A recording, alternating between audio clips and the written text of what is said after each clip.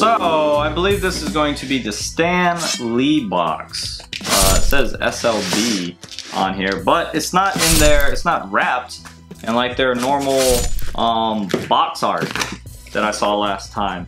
And then I lied to you because the box is in a box. Who does that? Who does that? So, right there, the Stan Lee box.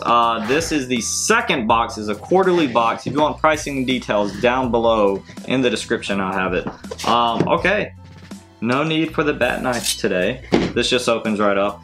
So, be surprised. I mean, you know you're gonna expect Marvel and Stan Lee stuff. All right, so this is gonna show everything that's in the box. We're gonna put that off to the side. I have no idea what is gonna be in here, or if there was a theme, but it looks like you have a graphic novel first, right there.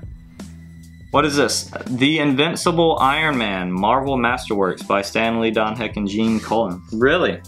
Oh, really? Oh, nice.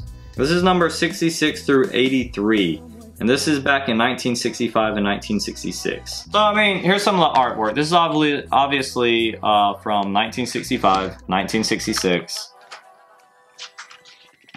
But the issue actually starts with number 66. I'm not sure if he was actually before that, or this is actually the first showing of Iron Man, or what. Alright, next. What? Okay. This is weird. This is pretty weird. Alright, you got a, this is like a custom art print. Try to take that in. I don't know who this is. Big green guy dying. It looks like he's got like spectral heroes around him, like ghost-like heroes around him. So I think this is an original piece of art from Joe Jusko, one of the artists at Marvel. That's pretty cool. I want to know more about that though. If this is like an original or what. Next, we have, right here it says Excelsior. What is gonna be in here? Oh my god, what is this? What? Okay, hold up. So first, you have a fun fact, Stan Lee fun fact, number 61. The fun fact says, for years our company published magazines under the brand Atlas Comics. It was a fine name, but I wanted something that would energize the fans, so in the early 1960s we began calling ourselves Marvel Comics. It appeared on a number of titles, but really caught on when we published the first issue of the Fantastic Four. Cover date November 1961. That's when the Marvel Age of Comics really took off. So that's pretty cool. Marvel, fun fact, in a laminated card. Pretty cool. Next you have some stickers in it. Excelsior, Stan Lee. Next you got Inhumans, Once, and Future Kings. Right there. And it looks like an exclusive cover, because I think you have Stan Lee up here. Yeah, #1 variant edition. That is pretty awesome. Of Inhumans. And this is the same guy that's on the art print, with a sticker attached. And then you have Stan's Soapbox, The Collection. Over 14 years and over 46,000 words of the wit and wisdom of Marvel Comics Stan Lee. So right there.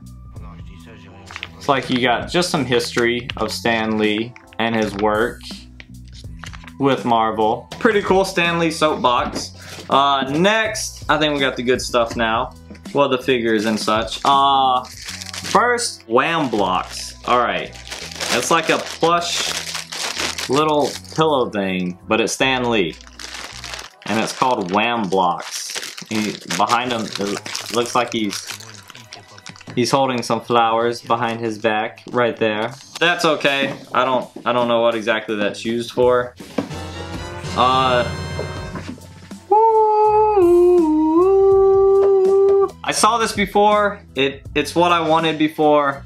Iron Man. This is a Iron Man light up Q-Fig FX. So we're gonna take that out. We're gonna display him. This is awesome. So here he is outside, and he has batteries. We're gonna throw those in. All right, and right here, 3, 2, 1. Oh my god. Oh my god. Look at that. That is awesome. That is amazing right there. That's with it on. That's with it off. That is amazing. So, wow. And look at the, I didn't really show it off, but look at the detail on Iron Man. That looks awesome. That's what I like about Q-Fig. Very detailed and they're proportional.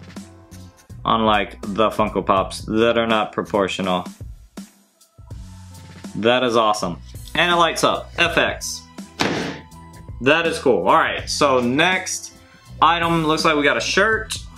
And right there on the front, looks like you just got a skull. And on the back, Stan Lee.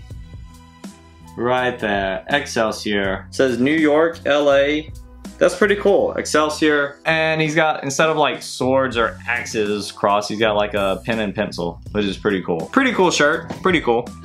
And then next, looks like we got one last art, we got one last comic, and it's Inhumans, and it looks like it's going to be that sketch art look for the front, and it's going to be a variant edition. Variant edition number 2, Inhumans, Once and Future Kings. And that's pretty cool because I think the Inhumans is actually, they just made a movie, I believe. I don't think it's a show. I think they're coming out with a movie for Inhumans. You do get both of them right here. 2 variant covers. Pretty awesome, pretty awesome. I'm not gonna lie, I have no idea about the Inhumans. I have not read about them, I haven't seen them. So if anyone knows any details, are they good? Are they cool? I have no idea. Kind of curious, very curious. So that was the box. I believe this box is like around $50-something a month, but you saw that we got a ton of stuff, a ton of exclusive stuff, variant edition things, and premium items right here. I don't break down the prices anymore, but I'd say that is well worth it. I will rate this box.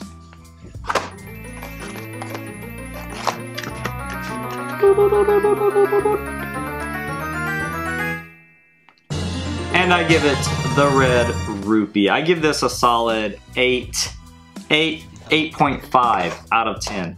This was a really good box. A lot of good things, premium items. Everything was really good in this box, except the plush. I don't really know too much. It was still cool, but I don't know what exactly I would use that for. Probably just goes up on a shelf or something. You can't really use that for a pillow or anything. Don't think you would want to. But that's it. Everything was really cool. Let me know what your favorite thing in the box was. Mine, definitely the light up Iron Man. That is amazing. That is awesome right there. That's it, guys. If you liked the video, please give it a thumbs up, subscribe, and I'll see you guys next time. Stay solid.